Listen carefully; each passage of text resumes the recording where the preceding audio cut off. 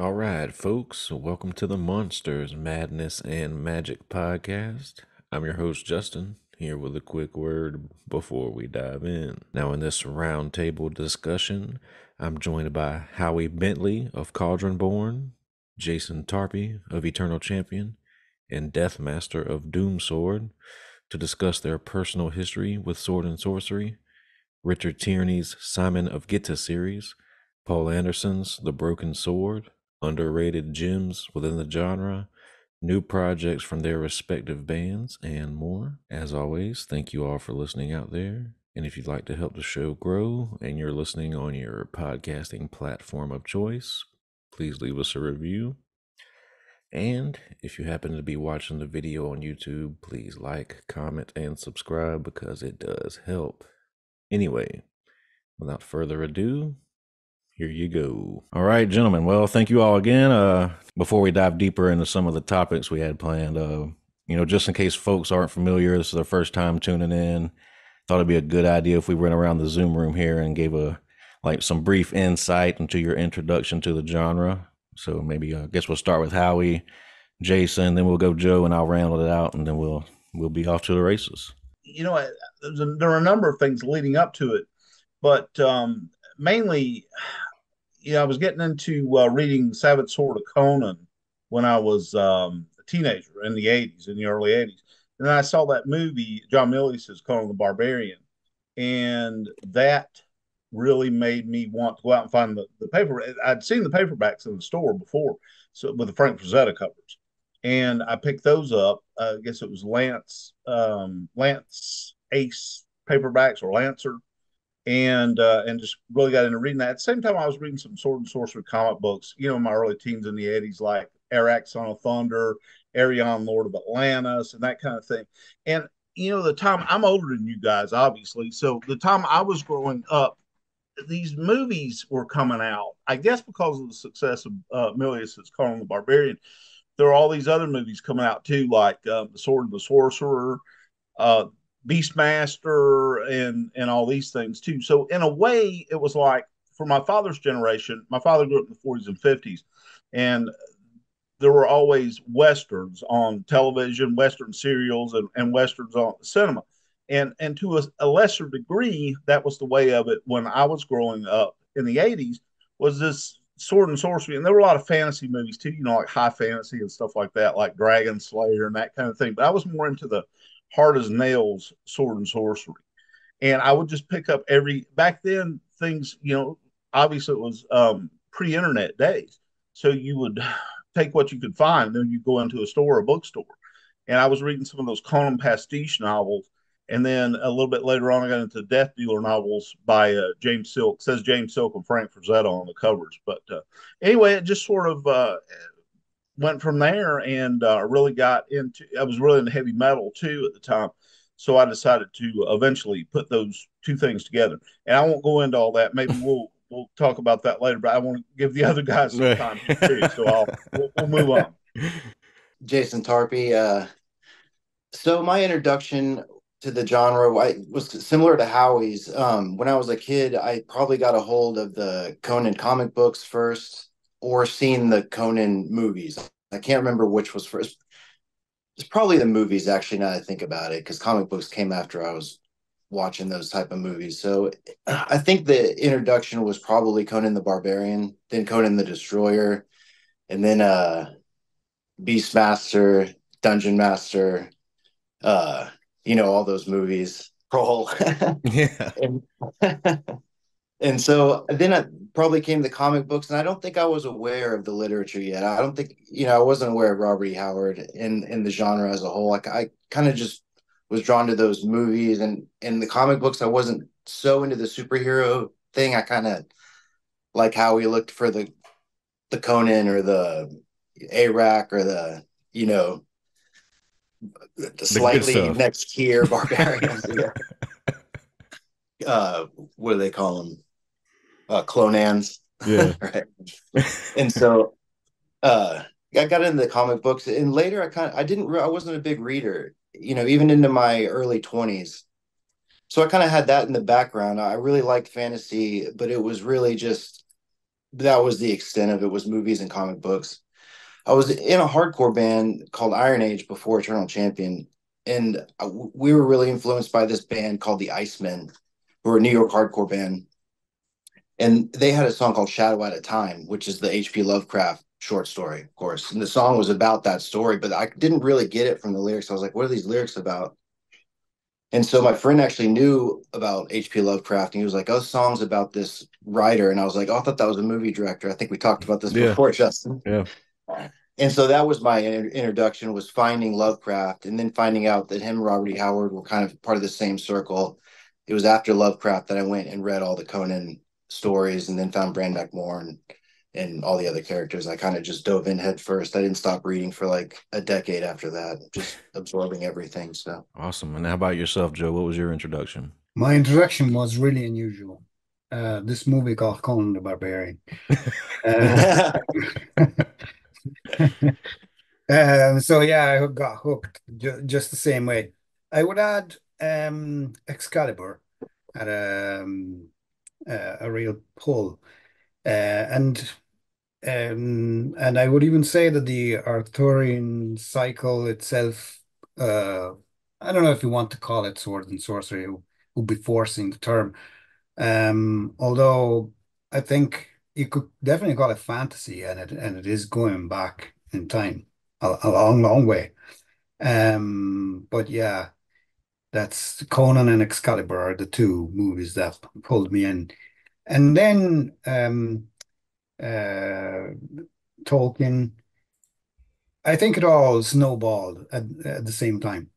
Like Jason, I don't think I was a great reader, but then possibly because I didn't really find anything that I was really interested in reading. Because then when I discovered Sword and Sorcery and Dungeons and Dragons and heavy metal, it all became one big snowball that became an avalanche, and that was it.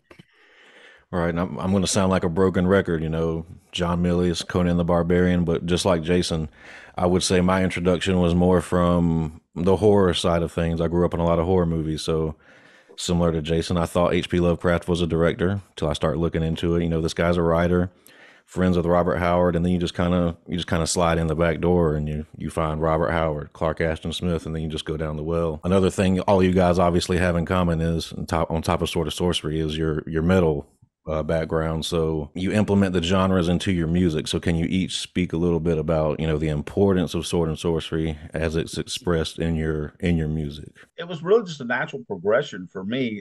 It was like every band that I joined, I didn't was in any really good bands, even like try to play in some cover bands and stuff. But my real goal was to form a proper heavy metal band. And and I grew up in rural Kentucky, and everybody kept saying to me, "You need to move down further south, where all those heavy, that people into all that heavy stuff like you are."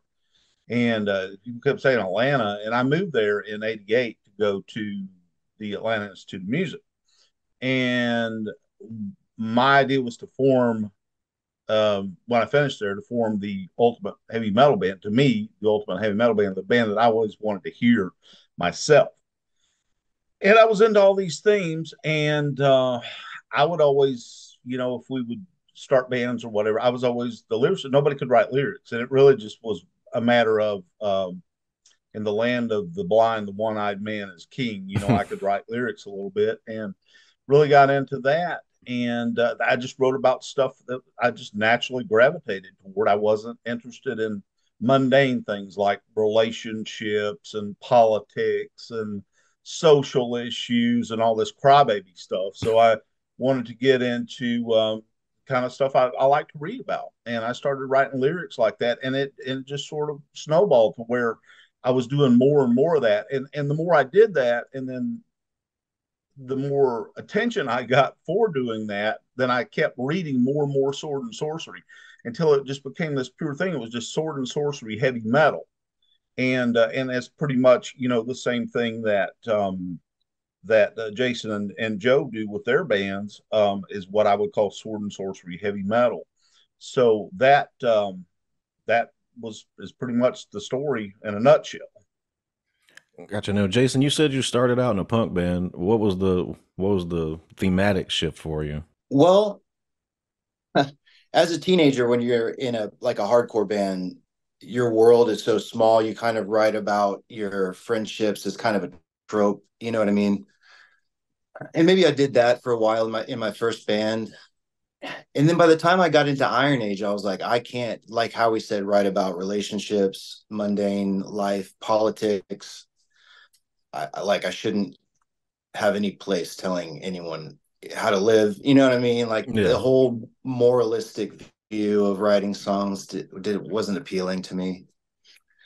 And so I kind of had to think about what kind of lyrics I like. And I like lyrics that have stories. I think that songs can just be like a movie or a short story. And I'm thinking about the stories I like now. I'm reading Robert E. Howard and Clark Ashton Smith, Lovecraft, Michael Moorcock. And as I'm forming Eternal Champion, the goal is just to write songs that you can follow along with the lyrics and kind of give homage to the story to pull you in. It's a little bit of escapism, but it's also engaging. I mean, just because these songs are about, we'll call it sword and sorcery or fantasy, just because they're about other worlds doesn't mean they're unrelatable. They're still about humans. You know what I mean? They're just they're people that we make up, that we see ourselves in, or see other people, our enemies, or you can't help but kind of project yourself onto these stories. Or if you're a writer like we are, projecting yourself onto these characters. So there's just a very human, engaging element in writing about these stories. They're so visceral and they're so emotional, and that's kind of what music is good for, is conveying emotions. And that's kind of what these stories are full of, even if it's like two emotions like anger and uh you know battle lust, or you know what I mean. It's Yeah. just Well said. you can't help but be like enthralled by it. And so that was the goal. I saw. I was like, well, it's not only is it an homage to the genre, which I love, and in these stories which no one's really reading anymore. When Eternal Champion started, I was like, well, I can do that. And I can also, for people who don't even care to read the story or care about this genre at all, can also just be pulled in by the human or relatable elements of the stories. So that was the goal. Well said. And how about you, Joe? Mainly escapism, I have to confess. Like Hmm. when probably the world you live in, you're not quite satisfied with, you start dreaming of other worlds. But as far as the actual influence of sword and sorcery and Doomsword's music, I would say the biggest influence was Michael Moorcock. And I found that the contrast of Law and Order and the hero of the story being a complete anti-hero was the reason why it had such a heavy influence on me, because you go to write music, you go to write lyrics. You strive to communicate like a feeling, which for me the keyword is epic, because above all, we can talk about sword and sorcery fantasy, but the keyword I associate with my music is epic. You try and kind of picture yourself in certain situations, maybe living in being a character in the story. I always thought I wouldn't be a kind of Conan kind of type. Um, I would be more, you know, the guy that ends up being a protagonist in the story, but maybe has some darker side to them and is not necessarily all out good. But by all means, Conan wasn't, but you know what I mean. Yeah. Being a Yep. being a kind of an archetype character, he was all out something. Whereas Michael Moorcock, I mean, the attractiveness of Elric compared to other characters is its complexity, the character complexity, and how Moorcock developed it. So yeah, and that's why it features so heavily, and not necessarily explicitly. I mean, like we've done songs about Elric, the contrast of order and chaos, inner conflict, that's always present, and it's more or less always deriving from Moorcock. In fact, the last album we published a long time ago now is called The Eternal Battle, which really just refers to your own internal battle that's never ending, right? So yeah, that's it really. That that would be a summary of it. Joe, I can't believe I've never asked you this, but when you're growing up reading this stuff, are you reading in English? So that's a cool thing. Oh, by the way, when I say that Moorcock influenced, I don't know if I ever said this. I wanted to call the band Stormbringer, but there was already about 100 million Stormbringer bands, and a friend of mine that nowadays runs a distribution called Iron Tyrant in Italy. He had a much greater familiarity with the English language than I did back then. And a couple of days later, I don't know where he goes, you know, the way you were looking for, you know, a band name that was basically, you know, give me Stormbringer, but not Stormbringer. And he said, what about Doomsword? So that's what I went with. But yeah, back to your question, there's a moment in time. So I moved to Ireland in 2004. So before then, I read and watched movies in Italian. Didn't do any English at all. In fact, you could argue I didn't have much English, and you can even see it in the lyrics, in the pronunciation of the words in the songs, like in the recordings, and even like the resound the horn. That's like grammatically incorrect. It was a play on sounding the horn, but because it was the second album, it was re-sounding it, you know. But but because it was so it was very wrong. It never came across that way. I never thought twice about that title. Me ever. neither, dude. You I just love it. that's hilarious. Yeah, because you get you like a sound resounds, but you cannot resound anything, you know. True. Yeah. Still So works. so then after that, I started reading in English. So there's the stuff I read before, and it's the stuff I read after, and there's fortunately a few things like Tolkien, Moorcock, and all of the major movies I managed to double. So yeah, I knew them in Italian, but I read them again in English because obviously the original, whatever the language, is always, if you can read the original in its original language, it's definitely the superior version. So yeah, that's it. Just curious on the same, while we're on that subject, did you ever notice any differences in anything that got lost in translation from Italian to English when you read them in the other languages? So I'll be hard pressed to name examples, like specific examples, Right. but yeah, plenty. Lots lost in translation, or maybe approximated rather than because that was the best thing you could do, you know. Right. Like I mean, I read an English translation of the Divine Comedy. Nah, forget it. There's no point.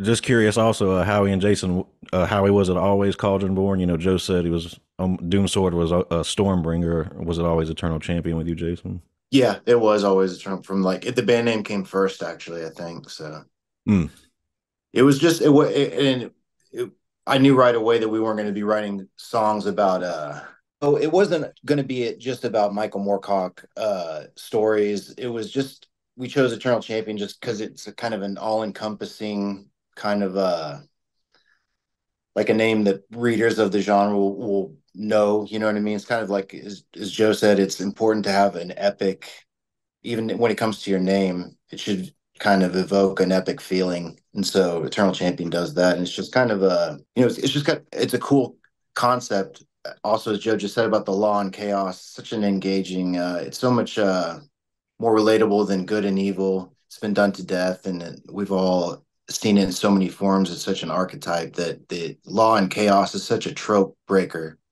and Elric is such a trope breaker, and he's so much more relatable than Conan. I mean, reading the Conan stories for the first time was, insane. Is really visceral experience reading them, but it's not like you really feel like you're Conan unless you're like, I don't know, like a wrestler or or like a combat veteran. You know what I mean? Yeah. Something like that. But right when you read Elric, you're like, okay, not every protagonist in these stories is like Conan, and every person that tries to write it just a Conan type character fails. We already have it. You know what I mean? You have to think of something new. So that was why we chose Eternal Champion, because it's just a cool name and a cool concept by Michael Moorcock. So What about you, Howie? Was it always Cauldron born for you? Yeah, I read this book, The Black Cauldron. I guess I was 10, 11, maybe even 12 years old, something like that. It was fifth or sixth grade, something like that, around that time in the 70s. And I thought the book was pretty lame. I was reading better comic books, and by then I'd moved on to Doc Savage paperbacks, and even those were better than that book. But there was one thing I really liked about it, and I think I read it for some kind of it was not like a competition, but this academic program where you get some kind of a ribbon or something if you read these books. I just did it for the hell of it. I think I got extra points on my grade or something for doing that. And so I read this book, The Black Cauldron, and the only thing I liked about that book was the Cauldron Morn. The Cauldron Morn are these dead warriors they put in the cauldron, and this is based on Welsh myth, I guess. And they put these dead warriors in this cauldron and cast this spell, and they come back to life as these, undead warriors. And and the Cauldron Morn are like these demonic things. And so that really left an impression on me, the concept of Cauldron Morn, and that name just really stuck with me when I was a kid. I'm like, I'm going to use that for something one day. I don't know what. And I've just gotten into music around that time. It's like, I couldn't use it for anything to do with music, but I'm going to use it for something. And then later on, when I got this idea, when the whole sword and sorcery metal thing was coming along, I'm like, I'm gonna form a band, and I'm gonna call it Cauldron Morn. And some guys even made fun of the name. They're like, yeah, Cauldron Born, Skillet Born, or whatever. And I'm like, no, man, you're not. You're messing all the things. You just don't know what's going on here. So yeah, it was always Cauldron Born with me.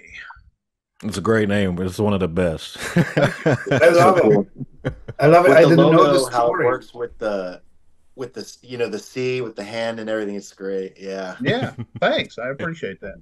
That's Yeah, I always thought it was to do with like witchcraft, Mhm. a real kind of witchcraft aura to it. I love. So It looks like the album cover with the rising out of the cold. The yeah, cauldron yeah, and the it blends in women. perfectly. Yeah, I know what Yeah, you're You it's talking about. perfect. actually, I know I'm gonna feel free to digress a lot because I have a very fond memory of Cauldron Born. So after we did this demo in 3 days, we reached an agreement with Underground Symphony, and we went to visit their offices. And the guy had just moved from his old place to the new one, and didn't really have furniture. Lots of boxes of CDs everywhere. He had a desk and a chair for himself, but not for anyone because he didn't receive that many guests. Maurizio. Uh, so he said, "Sit down," and then looked around. No chairs, so pulled some boxes of CDs and vinyls, and then in his kind of pitch to try and convince us to sign for Underground Symphony, which he didn't need to do because I was already fine with that. He was showing me how well he was working with bands and showed me gave me the Cauldron Born of the Cauldron CD. Because that's 1997, is it not? That's Um, 1997. Yeah, and you guys released your debut album, I think, a year later, didn't you? yeah, Right after that. It was right after yeah, that's right. that. Yeah, recorded in 98. maybe very, very early 99 came out. Something like that, yeah. So actually that would make it 25 years old in in a little, in Cool. a little while. Uh, that's Yeah, it. I remember Maurizio telling me about Doomsword. Um, I was talking about doing another album, and I asked him how the reception was to this kind of heavy metal, because when we did that album, we were almost too proggy for traditional metal fans, and we're too traditional for prog metal fans. You know, people listen to Dream Theater and stuff like that. And of course, on Underground Symphony, I think the only two bands that were doing this kind of metal was Cauldron and Doomsword. And he mentioned Doomsword. He's like, well, we'll see when the new Doomsword album comes out. You know how things are, and so he was very confident in that release. But yeah, we were the only two, and the rest of the it was mostly Italian bands. I think there was maybe one other American band that I could remember on Underground Symphony at the time, and that was Jack Frost's band. I think it was called Frostbite, and that wasn't any kind of metal. It was just some kind of hard rock kind of stuff. But and all the other Italian bands were playing the symphonic power, prog power kind of stuff on the label. So we had like the only two bands, Doomsword and Cauldron Born, that were this kind of a true metal bands on the label. Yeah, Yeah. yeah. Mhm. Just to ask you guys, we've been talking about Sword and Sorcery, obviously, but where's the line in the sand that must be drawn at some point in the story where we have Sword and Sorcery on one side and fantasy on the other? What's the distinction to you guys?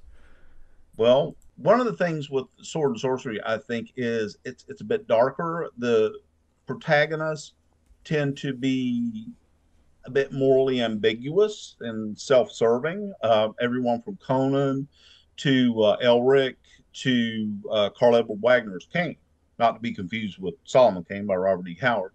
But these characters are more morally ambiguous, and they tend to act more on their own. Whereas in the Tolkien-esque type, which is high fantasy Tolkien-esque branch of heroic fiction, you have more this group kind of thing going on. It's almost like a D&D game, and where these group of people are working together, and it tends to be for a cause. They're driven by some sort of cause. It's almost like it's their destiny. They were destined to do this, or it was fate that they were chosen to come up against whatever is uh, considered evil or wicked, and to bring it down. Whereas a character like Conan or Cain, they are doing things that benefit them. They just happen to be on the right side of the argument in situations they find themselves in. I think that's right Yeah. on. I mean, that was a really, Yeah, you Howie just Howie nailed just it, knocked it Howie. out the park for everybody. Um, Yeah. I think he's right. I mean, Sword and Sorcery also tends to be a short story format, which I think is kind of important for the genre because it's good for Sword and Sorcery to kind of pull you in and keep you there and read the whole thing in one, so you kind of stay in it. You know, because that's kind of the point of these stories is to be a little bit more fast paced than a 300-page fantasy novel. It is more interesting, I think, to have these morally ambiguous, self-serving characters. You know, and Howie's right about that. Again, it's usually about one or two, like a like a Fafhrd and Grey Mouser type situation, or Niftaline is always with a companion. So, it can kind of break those barriers a little bit. You don't know if it's fantasy or Sword and Sorcery. I think there's some books like that. We might discuss one later, but that was right on from Howie. I don't have much to add other than, yeah, it probably usually contains some horror elements. Sword and Sorcery almost always seems to have a horror element, and it's really hard to tell if it's even fantasy or horror. That's my favorite kind of thing. I really like when the horror is so strong that it's not really clear what genre it is. Joe, right before you go, you said you started with Token. So how was it, from going from high fantasy to Sword and Sorcery? Did you notice the distinction? Very much. Yeah. In fact, my answer was going to be that Well, I mean, echoing Jason, I think how his answer was right on. But in my head, because I see things a little bit in sets. So if you got like the whole fantasy genre is one big set of literature. Then you've got within fantasy, you got generally speaking high fantasy and low fantasy, and I definitely think that Sword and Sorcery would be a subset of low fantasy. So I don't think you can call anything that has a spell every 2 seconds Sword and Sorcery. There has to be. Uh, there has to be a darker element, but also the sorcery needs to be sorcery. So sometimes, whoever performs it would be like the one character in the story that does that. It's not like every blasting fireballs at each other. Right. That's not sword and sorcery. So that's more or less the only addition I would have is that to me, sword and sorcery is also if it's high fantasy, then there's no chance it can be sword and sorcery.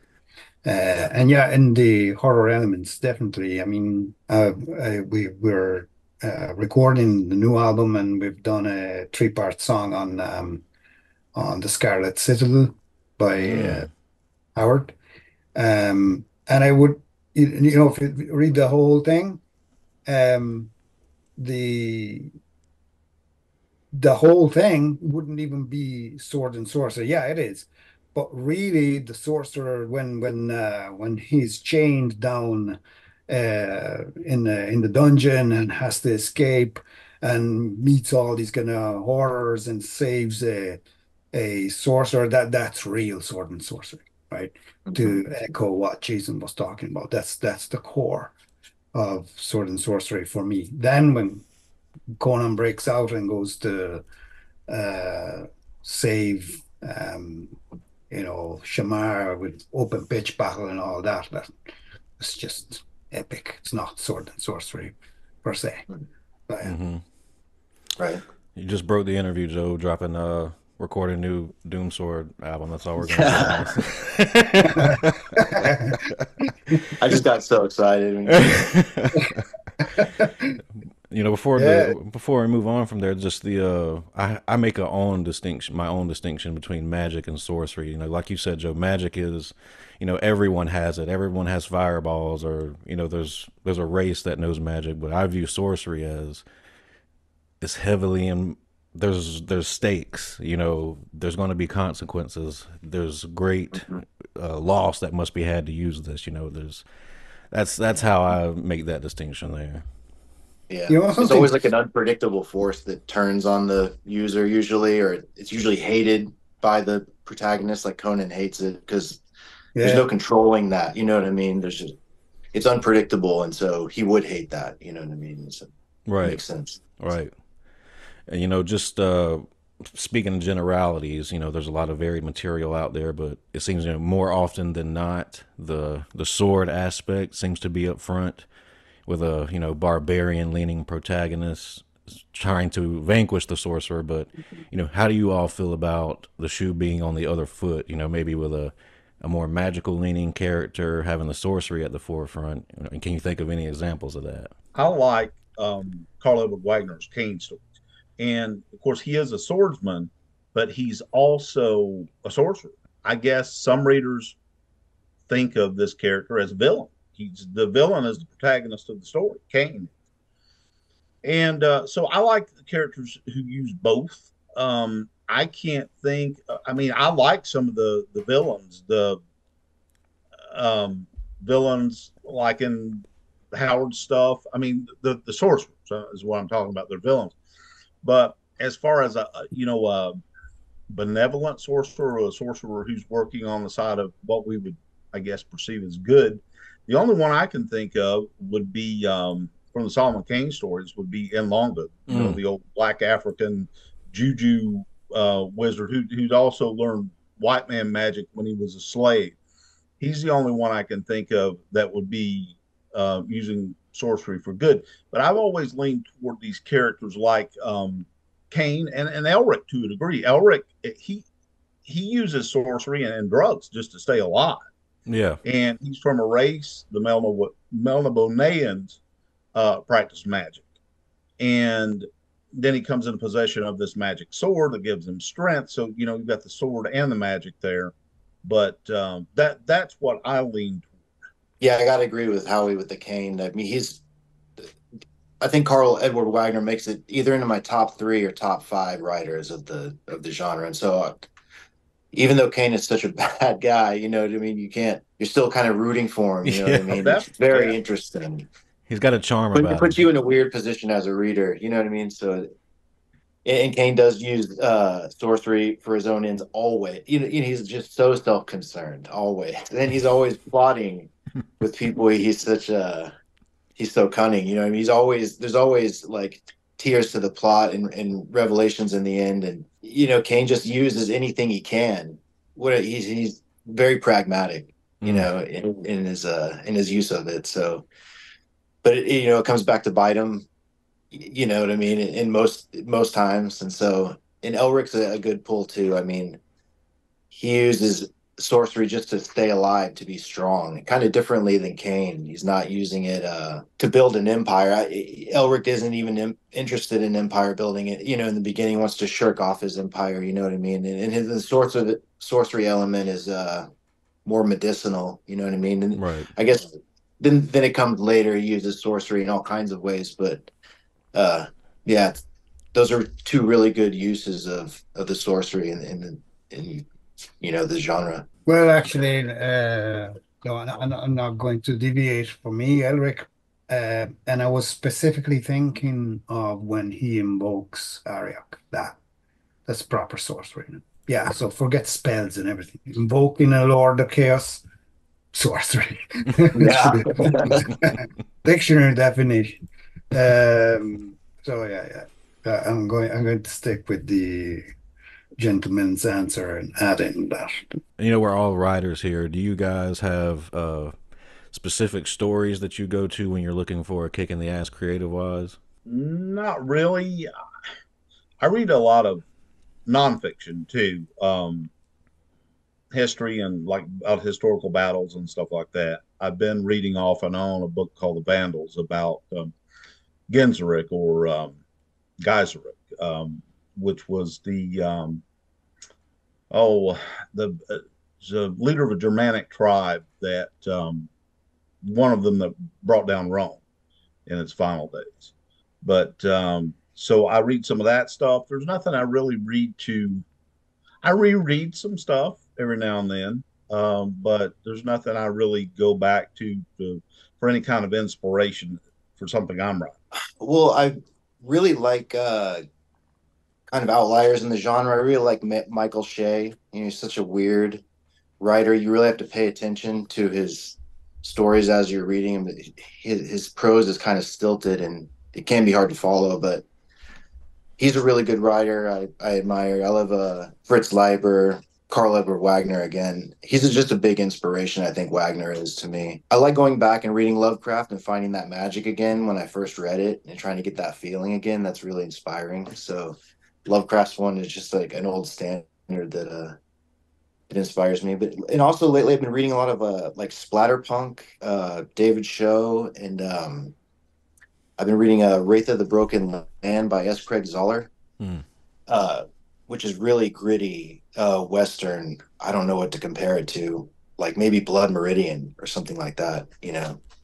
So that stuff does inspire me too. You know what I mean? For like the fighting element. You know what I mean? I kind of look to Shea as an inspiration for world building. His environments are so strange and alien. You know what I mean? They're so interesting to read about. And Lovecraft has all the atmosphere I want and the cosmicism I like. Right. Karl Edward Wagner brought in the kind of amoral character that is kind of interesting, which I like. So yeah, those are some of them. I'm totally with you on the Lovecraft. The more you inch away from Lovecraft and then you come back to him, you realize just how much he stands out from his peers just in terms of mood. Yeah, absolutely. What about you, Joe? What do you go to get the spark going? So I think if I have to give an answer at any moment in my life, you say what you go back to, that would be Howard. but not Conan though. I think the Bram McMorn and the Cull stories are the ones that really I don't know. They have something more in them. I don't know why. Maybe the character, I don't know. Just to give a slightly different spin. I'm a very oral and also visual person. So for me, illustrations, paintings are actually what get me going with for inspiration. That's why I'm surrounded by them. I can't see, but see the bottom of the that dealer Yeah. there. Um, and also this is a bit unusual. There's this YouTube channel called the Cybrarian. No, I don't know now if I'm allowed to drop names, Yeah, but this sure. Scottish guy that does narrations of well, for the majority it's Howard stuff, and his interpretation is out of this world, like really. Um, I if you were to pick one story just to get an idea, I would say either Delcarte's Cat or Night of the Kings. One is a Cull story, the other is Bram McMorn. Yeah, Bram Cole. McMorn actually with Cull in it because he comes Yeah. into the future from.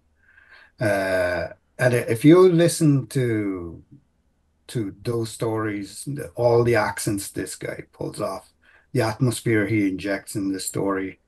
I don't know, maybe because it's coming into my ears rather Yeah. than through my eyes. Music is for the ears, so maybe I should come in Yeah. that way. I don't know. So, but yeah, that would be it. Looking at paintings, I've got a lot of books of illustrators, not just Rosetta, even though he'd be my main influence. But yeah, that's basically it. Here's a question I got for all you guys. What would you say is the most rare physical copy of a book that you own? Well, that's hard to say. Probably, I don't know about rare, but they certainly go for a pretty penny. Would be I have a number of collections of books like that, but probably my most expensive collection would be the Centipede editions of the you know what I'm going to say the I knew Cane you were book, going to say Carl that. Edward Wagner Cane book. That would probably be that, and then I've got those Death Dealer paperbacks. I've got all four of those, and those are exorbitant. And I've got Carl Edward Wagner's Exorcisms of Ecstasies. So quite a few. I mean, I've got every flat surface in my house is covered in books, As it should be. and so yeah, I've got a ton of stuff like that. Those Wagner Centipede press things you were talking about, I don't think they go less for than four figures now. Are they No, right Oh, around there? well, or three at least. Yeah. Yeah, High three, yeah. well, yeah. that's some of those that you see that I think I saw some that was like 1,800, 2 grand or something like the other day for the whole set.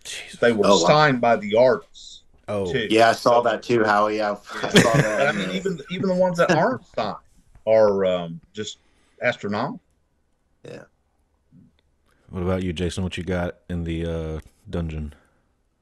I wish I had it behind me. I have a Carl Edward Wagner. It's called an author's choice. It's a hardcover, small hardcover with just Carl Edward Wagner stories, and it's got River of Nights Dreaming. Uh, Maybe at first just Ghostly. I'm trying to remember what's in it, but it's signed by Carl Edward Wagner, so I like that I have his signature a lot. Wow. I found it in a bookstore in Seattle at the last time Eternal Champion played there last year. We were just went to this bookstore before the gig, and I saw the book. I didn't know what it was. I'd never seen it before. It's author. It says author's choice on the cover. It's got a sketch drawing of Carl on the front. And I saw that and I grabbed it. I was like, holy shit. And I looked at it. It said $75. I was like, oh, I'm buying this. And I looked and it had that autograph in there. I was like, holy shit, $75. This has got to be like hundreds What of a dollars. And find! it just became like a treasure immediately. Yeah, Yeah. They Have you didn't know what seen they that? had. You guys, have you seen that? The I author's haven't seen choice it. hardcover I'm talking about? No, No. haven't seen it. I might slip out and go get it and come back in just Sure. to show it to you because Yeah, I've Sure. never seen another one Yeah, and I've got a few Arkham House first editions that I treasure. Those are probably the rarest things I have. Joe, you got anything on the shelf back there? Well, okay, n nothing award, but as in that would be actually worth mine. But if I were to choose, what I feel is the most precious is this version of the Vanishing Tower that has been illustrated by Michael Whelan, and because obviously there's also the illustration side of it, right? Michael Whelan, Right. um, and there's these drawings in it that I've never seen anywhere in a like they're just amazing. Wow. Um, I'll show you another couple because they're out of this world. They're all Um, Wayland. yeah, all the whole book is illustrated by. It's like having a huge series of Siritongo covers in Yeah. the book. Uh, this one's unreal. Oh wow, that's Corum, huh? Yeah. Yeah, that's great. So yeah, nothing that would be actually worth amazing money, but certainly dear to my heart. Awesome, man. So we kind of touched on this already, but something I definitely wanted to touch on was underrated, sword and sorcery gems, novels, short stories, whatever, maybe more unknown, obscure writers or unknown stories from popular writers. What do you guys have in that regard? Well, so people either love or hate them, but I mentioned just a minute ago those Death Dealer novels by James Silk, and they do get progressively weaker as they go. And like I said, there are four of them. They're much better than the Glenn Danzig comics. As try as I might, I could not like those comics because the artwork was great in the Glenn Danzig comics. I guess it's Verotica or something Yeah, like that was his yeah. comic label, and they looked great, but there was little to no script or story there to them. Kind of like his first horror movie. I haven't seen anything he's done after that, but I'm always rooting for that guy, but it just always doesn't work for me. But anyway, back to those novels. James Silk. It says on the cover by James Silk and Frank Frazetta. Of course, Frank Frazetta didn't do any of the writing. He created the Death Dealer character, and it was around all this time, and people were wondering what the hell is that, because the other like the Kane books, you had some Frazetta art used on that, and you go, "Oh, that's Kane" when you see it, or that's Conan. But then you see these Death Dealers, like, what is this guy? So James Silk wrote these novels, and the first couple of them I think are really good. So, like I said, people either love them or hate them. So that's some obscure stuff. Another obscure gem that I would recommend that readers pick up is The Sorcerer's Shadow by David C. Smith. It's one of my favorite sword and sorcery novels of all time. And then of course there's Ramsey Campbell's Ryer or Ryray, however you say the character's name, but that was published by DMR in Far Away and Never, the whole collection, and that is the best collection to get. I mean, it's been published before that, but it has all of Ramsey Campbell's sword and sorcery, other than things he'd finished like fragments for Robert E. Howard or whatever, just Yeah. or he had collaborated with other writers. But that's a really good obscure sword and sorcery novel from somebody who, not novel but collection from somebody. And, I've said too, you've got to be, and you guys were mentioning horror, and I've totally neglected this in the conversation, but I believe a writer needs to be very good at writing horror to be good at writing sword and sorcery. And Ramsey Campbell is a master of horror. And when you asked that question earlier, I was kind of like a deer in the headlights. I didn't know. I didn't expect that to say, what do you read? What's your go-to to sort of inspire you? What I'm reading more than anything as far as fiction, I should have said this, was I mostly read horror now. Mm. I read horror far more than I do sword and sorcery. And my two main horror writers are Thomas Ligotti and Ramsey Campbell, especially Ramsey Campbell's short fiction. Some of the novels, I'm kind of lukewarm on, but I really like his short fiction, particularly his old short fiction. But anyway, long answer. I'll let somebody else talk. I got to be in the right mood for Legati, man. Yeah. You got to block out a whole month for Legati. Go ahead, Jason. You got to clear your calendar. You're in for a depressive episode after Yeah, that. yeah. Well, me and and we're all of the same mind here, I think, a lot, because every time Howie says something like, yeah, that's it, because I was just going to say David C. Smith. I do love The Sorcerer's Shadow. That's a great book. I also love his character, Oron. Oron's great. Those books are awesome. If you want kind of someone who's kind of like in between a Conan and a Kane, would you say that, Howie? Would you agree with that as a Oron? I mean, Yeah, it's kind of he's a dark figure, kind of a like dark that. figure. Yeah. Yeah, the Bull Man. I would recommend David C. Smith for that. Before I mention Michael Shea, but I would really tell people to search out the Nift, the Lean book, and the a book he wrote called In Yana, The Touch of Undying. They're so weird. I mean, they're like the weirdest sword and sorcery I've probably ever read. Maybe the only comparison would be like Jack Vance or maybe Gene Wolfe or something like that, because it's very weird. But once you get to the end, the payoff is so good, and the characters are really bad. There's so much gruesome depictions of things. There's so many like florid, vivid descriptions of gruesome things. You know what I mean? It's just something you don't always get. So I would recommend Michael Shea for that. And like how he said, Thomas Legati, he has a really great story. I think it's his only real. I mean, you could call it sword and sorcery, but it's probably philosophical horror in the guise of that. It's called Masquerade of a Dead Sword. That's a great story. I recommend people go read. I hate to forget something. Every time I do one of these, I forget someone. Maybe if I just Clark Ashton Smith is a good one. I mean, he's pretty popular and people know about him, but I don't know how much people really read him anymore. So I would say that too. Oh, in the Ramsey Campbell, I gotta say, people should really get that collection of Ryer stories. They're really good.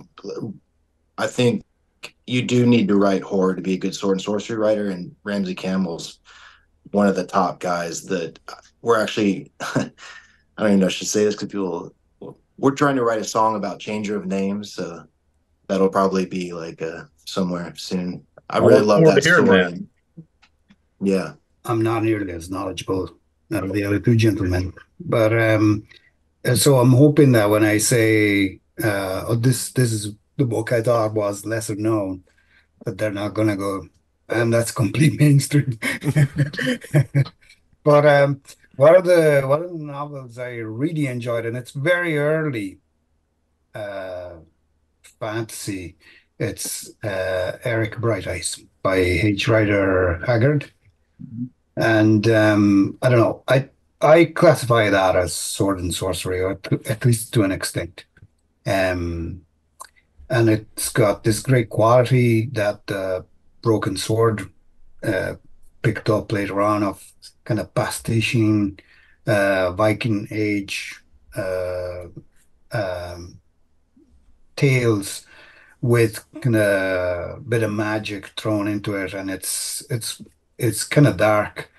There's romance into it also, that comes with the context of the years when it was written in. I think that, romance was a big thing in those days. But yeah, Eric Bright Eyes would be one of the books that when I say, "Hey, have you read Eric Bright Eyes?" everybody's like, "No." I have not read that one. I haven't either, but I did buy it on your recommendation, Joe. So I still have it on my reading pile. Cheers. Most of my recent readings have come from all you guys. Howie, Richard Tierney, and Joe was the reason I read The Broken Sword, and why I had probably like a depressive episode for a week after reading it. Look, there's a thing, right? Epic is a big word, right? And I think that for me, epic has a kind of a tragic quality, and The Broken Sword and Eric Bright Eyes just do a massive job at that. I know what to expect you now. want to be in a good mood when you're Noted. You're not going to be after.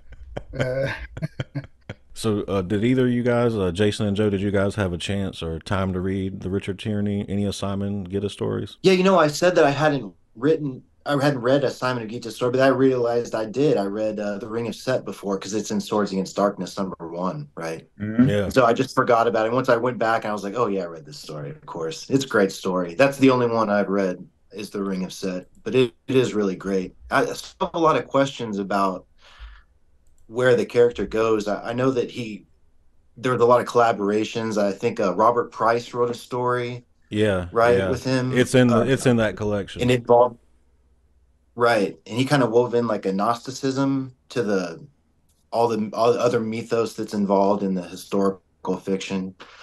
I generally like the historical fiction angle. You know what I mean? Like the Simon of Gita is kind of a lot like Bran McMorn. You know what I mean? Or like Yeah. the historical fiction of the Picts. It's just kind of ripe for that injection of horror. And the fact that it's kind of a Lovecraftian mythos horror is Yep. perfect for us because we're just going to read it as fans anyway. Simon was kind of to me, he's kind of similar to Cain in that he's a biblical reference. You know what I mean? Because so Carl Edward Wagner's Cain is based off the biblical character of Cain, and so is Simon of Gita is Simon Magus, right, Yep. in the That's right. Bible. So Right. there's that really interesting element. But I think a lot of this stuff that is like historical fiction that might interweave Lovecraftian mythos or a horror element is it doesn't have like the oppressive cosmicism, you know what I mean, of the source material of Lovecraft, you know what I mean? Like Lovecraft would look at the little dealings of these cultures as just moments in an uncaring universe, you know what I mean? Yeah, yeah. So I guess there's that it's almost like writers as fans of Lovecraft writing fan fiction, with their own characters and using history as the backdrop and then interjecting the Lovecraft as kind of fans or to have that horror element because it doesn't get any better than that to have something eldritch and or so old. Just Right. the fact that things are so old is kind of where the horror comes from. So I really enjoyed that story. I got to read the rest of them for sure. Yeah, you'll love him. And just before we get too far into Richard, Howie, you knew Richard personally. For people who may not be familiar, why don't you just tell us a bit about Richard's work and how you came to know him? Well, Richard, how I came to know him, trying to think. I had come into contact with somebody at one time, back in the '90s when I really got in early '90s when I really got into all this sword and sorcery stuff. I I met a lot of people that were sort of musical idols to me, and that really held no. I really had little interest in that anymore. But I got so much into reading these old sword and sorcery books. I was just fascinated by these people who wrote them, and I wanted to reach out to some of them. And I had contacted a handful of guys, and I managed to get an email for Richard and got in touch with him. And surprisingly, he was very cordial, and um, we started a correspondence. And um, and I'd first discovered Richard's writing in Jason mentioned Swords Against Darkness. And matter of fact, I have those right here. Mm. Can you see the whole book? Do I Yeah. need to hold it up further? Okay, so this is Swords of Darkness, Volume One, which was published in 1977, and it had the Ring of Set was the first Simon of Gitta story, and then these are all Simon of Gitta stories I'm referring to. And then in Volume Two, it was also in 1977, was the Scroll of Thoth, Hmm. and then 1978 was Volume Three that had the Sword of Spartacus in it, which I hijacked for a Cauldron Born song and made it about my own thing. It's involving the Cauldron Born mascot Thorn. Right. But anyway, so I started this conversation. I'd read a bunch of his stuff already, and I guess he maybe thought he was kind of forgotten or whatever. And he was glad to have somebody who was interested in what he was doing because to me he was like just an iconic figure. And so we started this correspondence, and we talked for a while, and we talked right up to his death. He died in I think 2022. He was born in 1936. He was born the year Robert E. Howard died. And I think Andrew Andrew J. Offutt, who was a renowned science fiction and fantasy writer, he edited these Swords Against Darkness books. And he even speculated that, maybe jokingly, that Richard was Robert E. Howard incarnate, or reincarnated rather, because he died the year, or he was born the year Howard committed suicide, Right. and died. So anyway, Richard once told me he had more in common with Robert E. Howard than any other writer, that he felt that he did. But he was also really into the history of early Christianity, history of ancient Rome. Just would take years and years of reading to get to the point he was at, to be able to implement the kind of detail in the stories that he did in those Simon and Gitta stories, as far as Imperial Rome. So there was, like I said, he was interested in early Christianity, the history of early Christianity. He had given talks. I know at least one when I was still talking to him right before he died in 2022. He had given a lecture at a church a while back on the early history of Christianity. And he was also interested in Gnosticism. And Gnosticism, basically in a nutshell, at least as it applies to what we read, is, okay, so the world is created by an evil God. And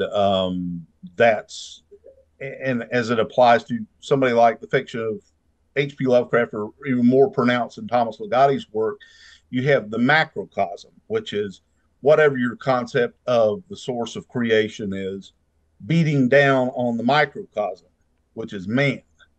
And that's cosmic horror. I use this word again in a nutshell, is that you have the macrocosm terrorizing the microcosm. And so that's kind of where the Gnostic thing comes in. Really, to get deep into the Gnostic background of Richard's works, I would recommend talking to Robert M. Price. Have you talked with him about? I haven't talked with him yet, but I'm going to reach out to him. He would be a good guest to have on here. He also is publishing. He was the heir to Lynn Carter's estate, and he's publishing Flashing Swords again, which is Lynn Carter's fantasy anthology from way back in the 70s. I read Swords Against Caesar, so that would be gotcha. The origin of the character, I suppose. So first of all, I loved it, and it invoked a number of weird feelings, because for a start, how am I going to put it? If Howie read a story by Moorcock that said, and Elric threw Stormbringer and said to the people of Atlanta, Georgia, and you'd be like, what? Because because all of the places are my father was, or flicking a Sword and Sorcery novel, but also with familiar places in it, was very, very strange. Never felt that, so it was a first.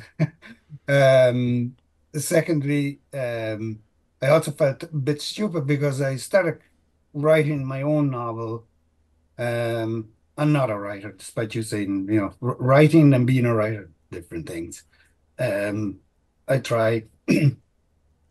And so the main character would be this early Middle Ages monk that performs a reverse conversion. So he goes from being Christian to a pagan, because of, let's call it, divine intervention.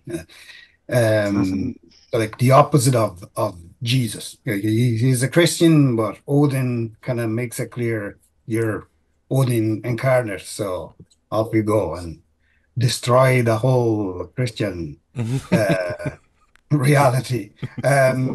And the reason why I felt stupid is there were so many commonalities with with Simon. The kind of focus hatred on something in particular. For him, it was Rome, um, and the setting. So all these kind of Latin names and Roman culture popping up because early Middle Ages really at the time of Germanic invasions.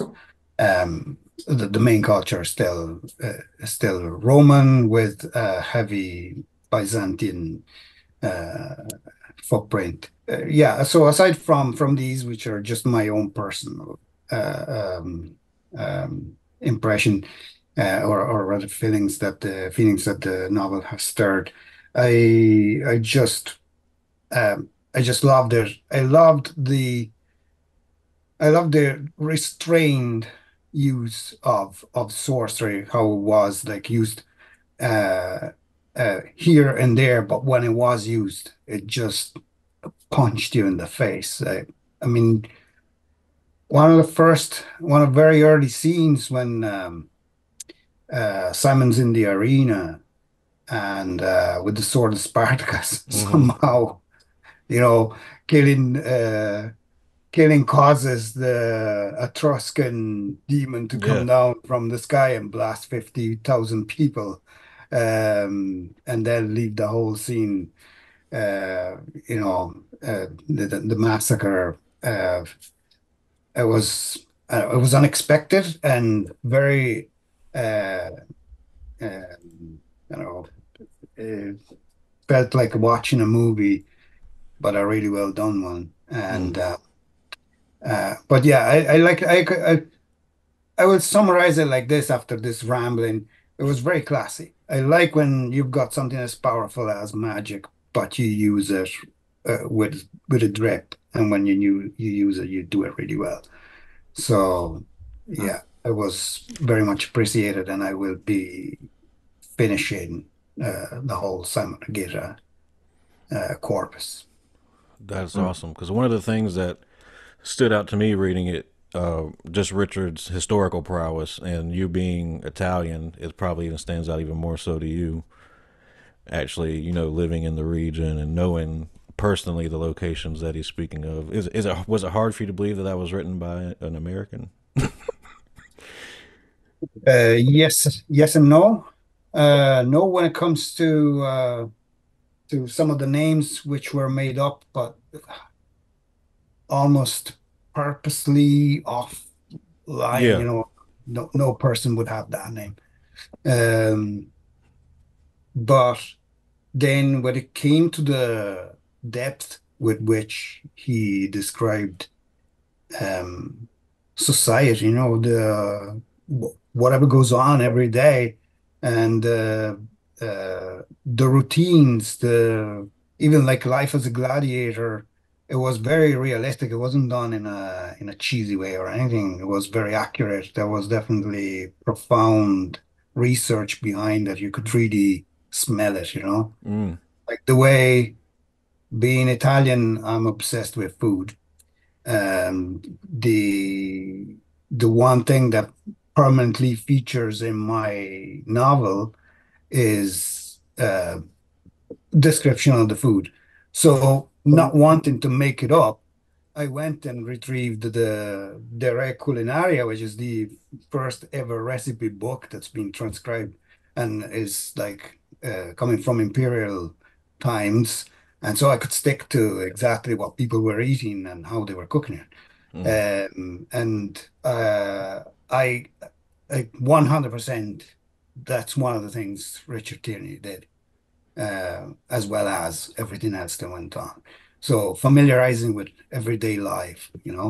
Um, it it's uh, it's such a commitment to want to go and know everything that there is to know about a society before starting to write about it. Yeah. I don't know how much time went into researching um, those days before he published the novel, but it was amazing. So yeah. Yeah. And just speaking on the biblical references, Jason mentioned Cain being a reference to the biblical Cain. I don't know if you read this story, Joe. Not to have all these spoilers out here, but we're talking about it. in the story, The Blade of the Slayer, the Simon of Gitta story. That's another biblical reference he puts in there to Cain, because that's Cain's blade that he uses in the story. Very Oh, good. wow. I didn't know Cool. that. I'm gonna have to get this whole collection and read them. Yeah, for sure. Oh yeah. Well, I will say this though, as for, if and maybe I'm wrong, and you can just look if it goes well, great. If it doesn't, good. Edit. That's the magic of What editing. is the yeah, what were you doing? Were you on a podcast? No, I was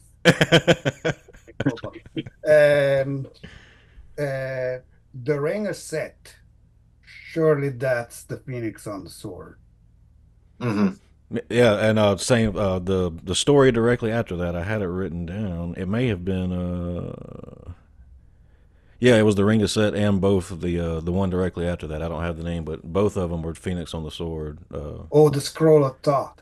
Full time. Maybe because Yeah. thought is also The Kepri one too, the Soul of Kepri, I think it was. yeah. That was another The one. Ring of Set. I remember the Phoenix on the sword. Another spoiler, because that's another. We've done two Conan stories in the new album. The other is the Phoenix on the sword. Oh, And, awesome. there you go. And you That's know, cool. the sorcerer notices that the fat kind of noble guy takes out the ring at the shape as a serpent. He loses his mind and stabs him on the spot, and regains his powers. Right? Right. You mentioned the Blade of the Slayer, or the Cain story that Richard wrote. Yeah. Carl Edward Wagner did not want him using his character in that story. He had even discussed that with him. So I guess Richard just changed the spelling of the name and went ahead and did it anyway. So it was supposed to be Carl's Cain then. Oh yeah, that was Carl's Cain. Oh, wow. Yeah. Wow. Early fan art. So I wanted to, I know we just touched on this a few minutes ago, but these are a mutual friend of ours, John Zaremba. He's also a writer. Me and him kind of share similar thoughts on the Broken Sword. And I understand that, it's a Norse tragedy. I love the storytelling, beautifully written and all that stuff, but, the theme just makes me feel icky. It doesn't sit well with me just thinking, there's nothing that you can do to change how this goes. So like I said, after I read it, I just felt kind of icky, and I probably will never read this again. So how do you guys feel personally just about the theme of Destiny specifically in that fashion? You're talking about the incest? Well, that's definitely a part of it. That's definitely a part of it. I think it meant was more referring specifically to like your story is written. It's not about it. Yeah, that's definitely a part of it. The incest part. I probably would have left that out. Yeah, well, I mean, it was a bit of a disappointment the first time I read it, because it's such a downer. I mean, the ending is, and the way things go in the book. But I think all the things that are good about it outweigh that, as far as I'm concerned. And that's one of the most beautiful usages of the English language I think I've seen in a fantasy novel. And well, okay, it is a sword and sorcery novel, and it's the only one I've ever seen a writer use elements. They're more high fantasy elements, like trolls and elves and that kind of thing. True. Yeah, true. But no, I don't think anybody else could have done that. I don't think anybody else could have taken those high fantasy elements but made this hard as nails sword and sorcery novel with some of those things that were in that novel. And that whole Nordic tragedy thing is one of the things that it has this darkness about it that is so pronounced that it's sword and sorcery. It is not high fantasy. Right, and I thought that was an interesting contrast too, just reading it, where you have all these, like you said, these high fantasy characters or different types of monsters or what have you, but the story itself is so gritty. It's a contrast. It is, yeah, it is very gritty. It's a very dark read. There's like elements of pessimism from Valgard just from his existence. You know, he hates the situation he's in so much. He's a product of he's just a soulless kind of change. He thinks he's soulless, you know, and he's just a shadow of another man. And even his mom, his what's after his mother's name, Imric goes in and creates him. He goes in this. He's held her captive for 900 years or whatever, and Yeah. she has this little philosophical passage about how life is like a rotting flesh on a skull. I can't remember what she says, but it's actually a beautiful bit of writing there. It's just so dark. I mean, the doom is foretold, so that you know it's coming. It's not a surprise, even to the characters. They all know they're doomed, and that's almost okay with them. So it's almost not a. The Broken Sword really has everything in it. It's like a romance, also like a kind of a romance that's Yeah. like, Yeah, it's a Kind of a romance. thick romance. but you know that it's really heavy handed with that. You have to read so much romance, and you're like, God dang, it's you know what I mean, like, and it's the worst kind. So it's also a dark fantasy, like how we said. I think it is sword and sorcery, but you can, if you did want to make an argument, maybe you could call it dark fantasy, like Carl Edward Wagner said his books were dark fantasy. But yeah, it really did have it all. I mean, the characters were so interesting. I mean, just the writing is so beautiful and so visual. Like when Scaflock is growing up, being adopted by the elves and all the learning their ways. That there's a passage where he's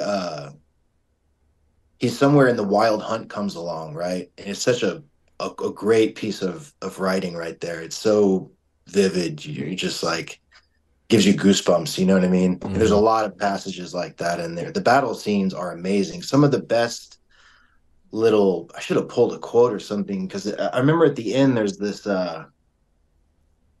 I mean, it's got to be the last few pages of the book. It's when Scaflock is dealing death, you know what I mean? And it's just talking, there's just a whole paragraph that is probably the most perfect battle paragraph that has ever been written.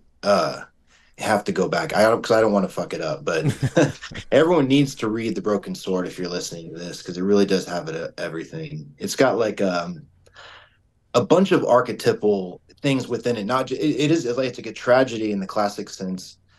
There's also this element of the sins of the father visiting down on his children so hard. You know what I mean? Like they really bear the brunt of his bad deeds. And there's this element of wondering how much the witch's wrath is unfolded in all these different ways. I mean, she's created so many butterfly effects, you know what I mean? Yeah. By cursing them, you know what I mean? It's just so interesting to watch it all unfold as these doomed characters are playing out. It's also really interesting that everything exists in the Broken Sword. Like every European mythology is true, right? Like Greek mythology is true. It exists. The Irish Sin or Shin, she, Joe, Uh, she, right, are in there. And then it's got the whole Viking thing. And also, it kind of implies that Christianity is also true. You know what I mean? Because everything is scared of Christianity yeah. coming. It means their end. You know what I mean? So that's a whole other, just kind of, it's another layer that's just as important and impactful as all the other elements. The book just like has so many multi-layered uh things that you just, there's so much to enjoy, you know what I mean? It's quite a book. Well, first of all, that I have to commend Howie and Jason on their description. Um, so accurate. So first of all, the element of darkness, right? And I would even call it hopelessness.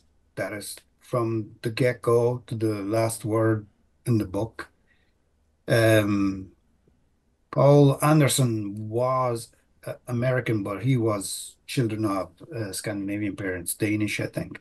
There is a Scandinavian darkness to the whole thing. When Scandinavians want to be dark, they really manage it. Um, uh, and this hopelessness and this, it's like um,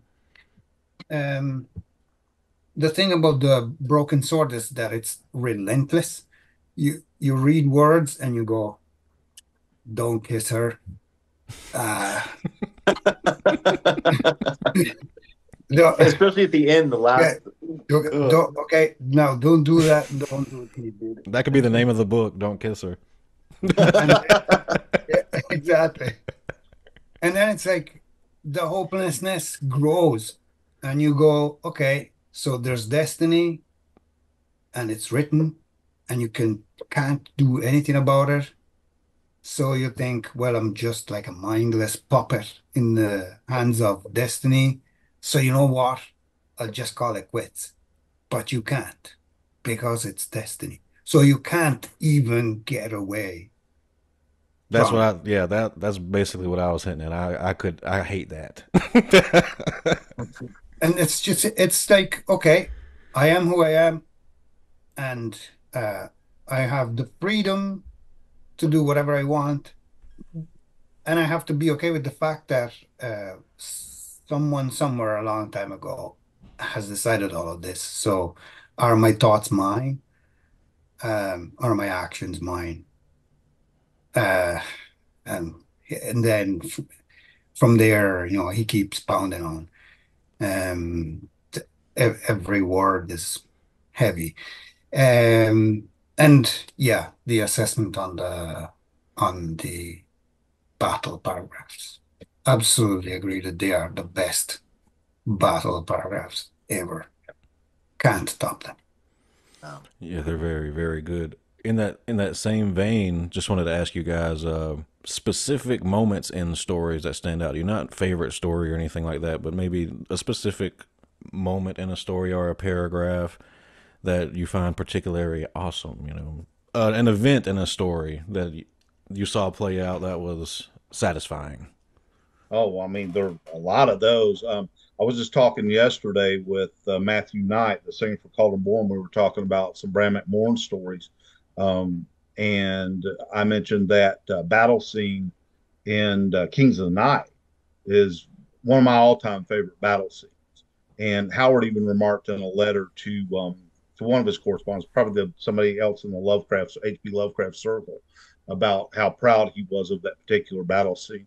But I mean, that's one of the things, um, and that's all I could think of right off the top of my head because we were talking about that yesterday. But I'm Right. sure Jason and Joe can probably elaborate much better than I can on that sort of thing. Well, I can just remember real quick just something that Eternal Champion did because I love this story, Worms of the Earth. So it's a story that centers around Bran McMorn again. So you get that Pictish mythology that no one really knows about. Howard had such a rich palette to to create from, you know what I mean, with the Picts, because there's just not that much known. So you Right. get the mystery of the Picts, and then it has the Lovecraftian element. In the end of the story, it kind of hit me because the Bran McMorn goes through such lengths to exact his revenge on Rome and Titus in this story.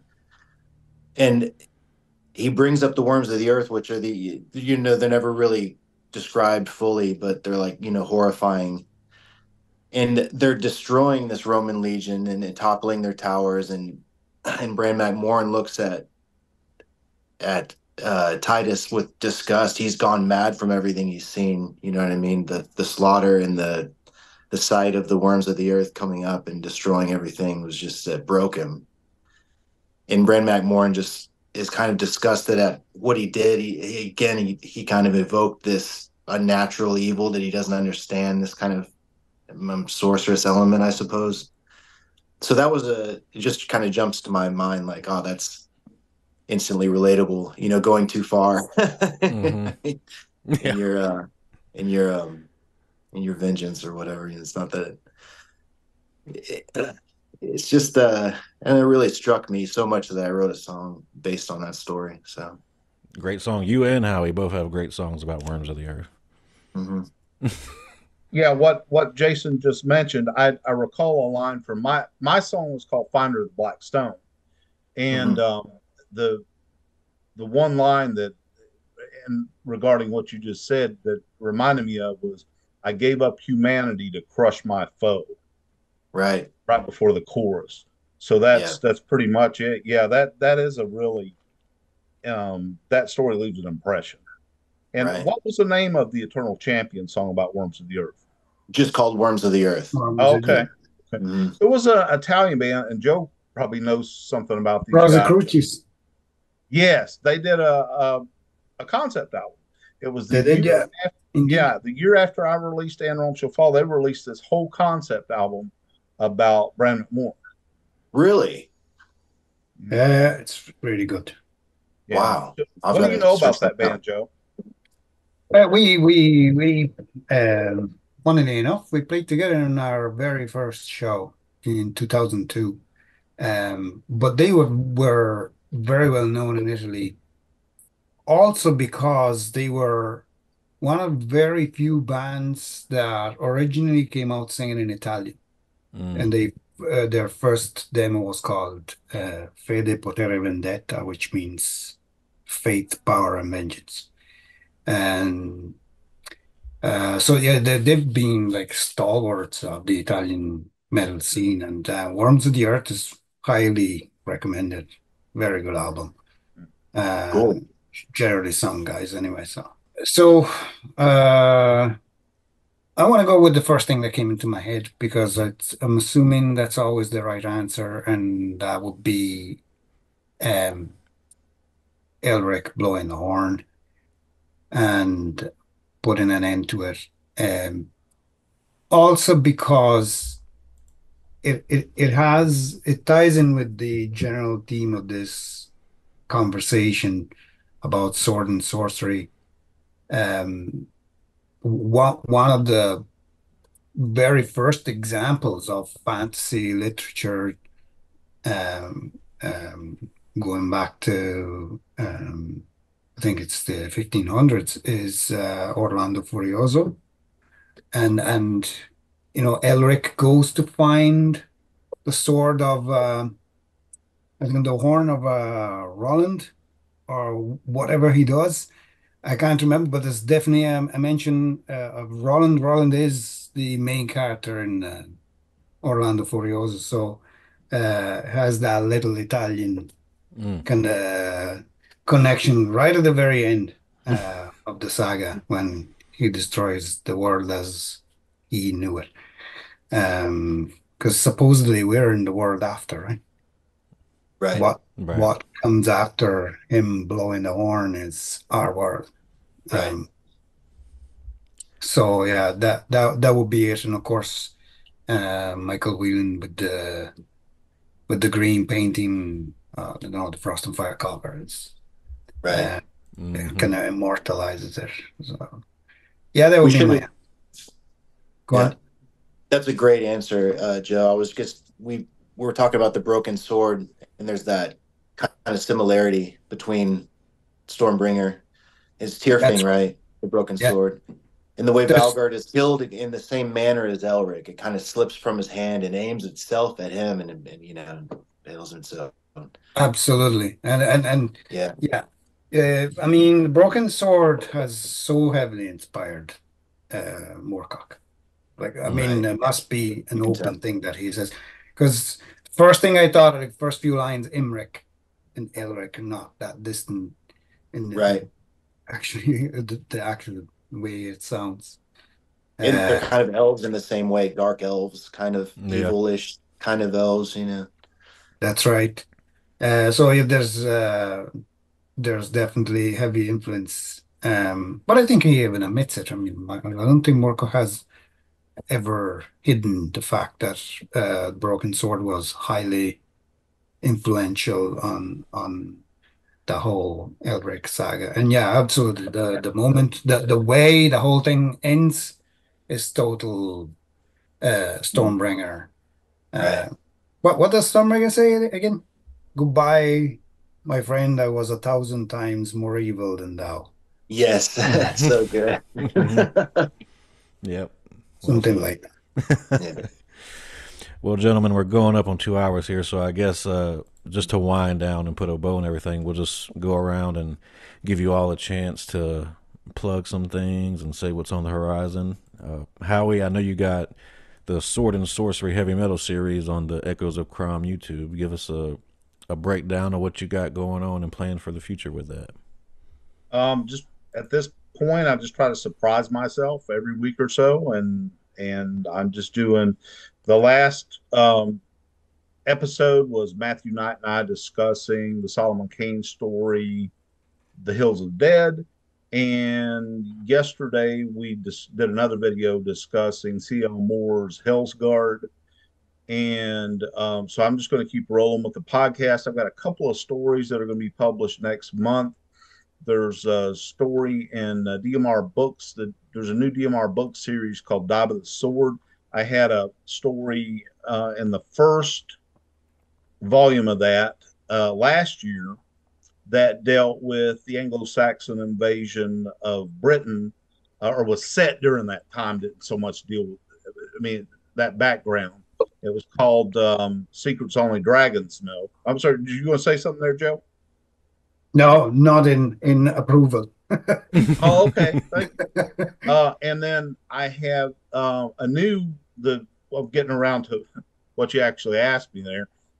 Next month, there's going to be Die by the Sword Volume 2, and it has a story set during the 30 Years' War, which spans 1618 to 1648, and is centered in Central Europe or Germany, dealing with a knight who's a sellsword who has no name and no memories other than recent battle. And he is sent on a mission to rescue a woman accused of witchcraft from the witch prison in Bamberg. This is also overlaps with the Bamberg witch trials were going on in Germany.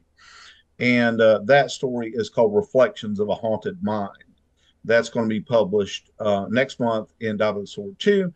And I've also got a Sword and Planet story called On the Eve of Zerket Bull, which involves a character of mine named Tharg Tanuth. He's like a cat man. He's like this jaguar man with tusks, and they're laser gun battles, and of course it's more of a like a medieval weaponry as well. You know, like a in some ways like a standard Sword and Planet story.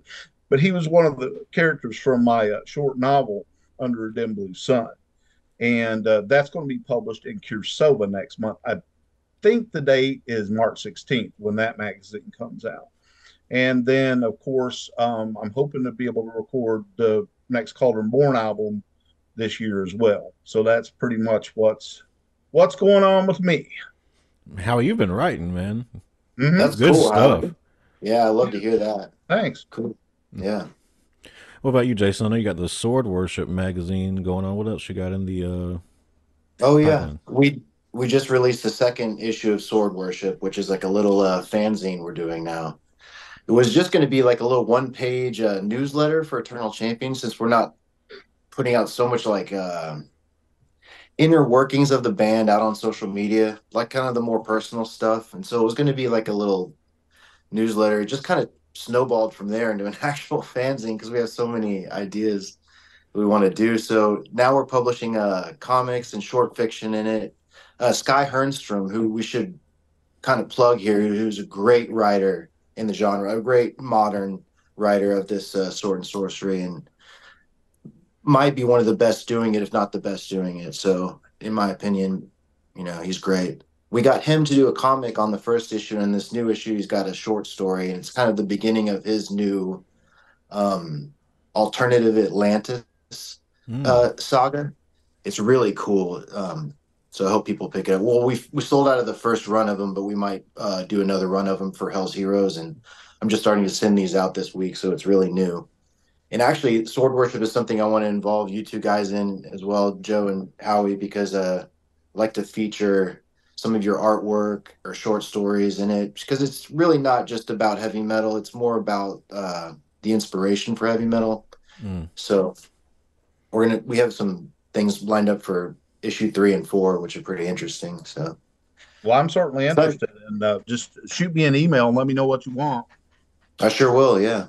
And Joe, you got to get that story published, man, because I've got a taste of it. He sent me the first chapter, and the whole arc of of the monk with the reverse conversion is so cool. So I really hope It's to. it's actually not that original, in that there's a small. It's a short story, or it's not a novel by. I think it's Brian Bates. The name is The Way of the Weird. Oh, cool. It's the story of a monk that goes on a missionary. Um, so he's on a evangelization kind of mission to pagan tribes in Britain, and ends up questioning his whole Oh, existence, wow. possibly kind of performing a reverse. But I think in the end, he's more like, discovering more mystical ways to see the universe rather than becoming out and out pagan. Mm. Um, but but Cool. yeah, let's say I took that more to the extreme. Yeah, I love it though. So I'd love to involve you in anything you wanted to do with that. Oh, So absolutely. I'll try and do that, especially because I started off uh, kind of very heavy-handed, a bit inspired by, I don't know if you know this novel called The Name of the Rose. Mm. Uh, Yep. Is it inspired the movie? No. it inspired the movie. Okay. Um, Yeah, I've seen the movie. Yeah. yeah, it's really cool, right? The way Yeah. you wouldn't call that fantasy or sword and sorcery or anything, but set in a medieval monastery, and Yeah. there's a lot of where it becomes genius is that it teases you into thinking there's supernatural elements to Right. it, but then in the end, sorry for the spoilers, but there isn't. Uh, Yeah. but there's a Totally. lot of the writer Umberto Eco, um, is first of all, I think he won the Nobel for literature, I think. But Oh, wow. secondly, he was a semantics professor in university. So he Mm. played a lot around words, and Yeah. the whole thing is about words in the Right. end. Um, but so I started off very heavy-handed like that. And then I went, look, this is not how it should be. So instead I kind of took a step back and started writing small, short stories, which I Cool. think fit the whole character better. Hmm. So when I have something reworked, I might shoot off a couple of Cool. short stories and see what. I'll probably submit it to you guys first, because I'm a, what's it called, exophonic writer, Mm. so a person Yeah. that writes in not their native language. Hmm. Um, so gotta watch out for grammar and Yeah. blunders. The So next aside thing from we're that, working on is the split, which Joe announced. We have Eternal Champion is going to do a split with Doomsword. So that's kind of the next thing we're working on our album as well. So we should record it this summer after this little tour we're going on. So, but that's the thing I'm really looking forward to, is that doing that I split. I'm know, so excited. I know, and so behind in the actually making the whole thing, like finalizing it, but Yeah, it's very exciting. yeah, I it can, is. yeah. Yes, it is. Yeah. Jason, you got anything going on fiction wise? I'm trying to follow up the Godblade, yeah, with a collection of short stories. Again, the Godblade was just I would never do that again. That's too long. You know what I mean? Yeah. It's a short novella, I suppose, but really the short story is the ideal format for this kind of thing. And I want to go off and not write about just Randon. It's got to be about the other characters too, because I don't know, I've kind of done all I wanted to with him. He kind of served his purpose in the Godblade, and I don't know where to go with him besides that. The whole world is changing now after the Godblade, so it's kind of like the world is disintegrating now the Breaker's been killed, and Mm-hmm. so there's all this entropy is sped up, and the followers of the cult are really freaking out because things didn't pan out the way they wanted them to, and certain gods are dead and some unpredictable gods are still alive.